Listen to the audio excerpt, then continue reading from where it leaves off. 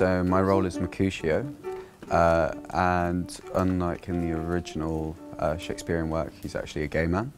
And a lot of the creation process was done between me and Reese, my counterpart, and it's kind of a collaboration between the two of us.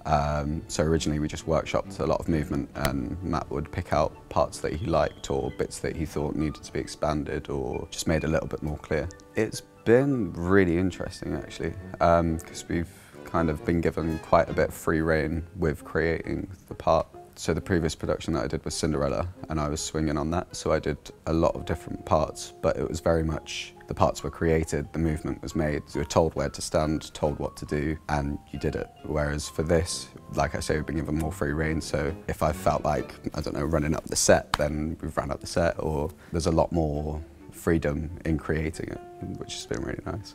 Originally, my base inspiration would be from the Shakespearean play, but that was more for working out what type of character he was going to be, which is normally a playful character, kind of takes the mick out of Romeo or like plays up with the boys. But then obviously being in the institutional setting, we had to switch that around, because obviously when like Tybalt, the guard, is around, we can't really be that playful or boisterous. But I think my main inspirations would be shows like Black Mirror. There's a lot of dark things in those where it kind of allowed me to pick up on certain issues that somebody that's been institutionalized might deal with, such as like anxiety, post-traumatic stress disorder, like all of these different things, and finding ways of putting that into the role. The fact that he's a gay character does definitely change the dynamic within like the trio that we have, so Benvolio, Romeo and Balthazar. We had lots of discussions when we first started creating the piece about what the institution was for,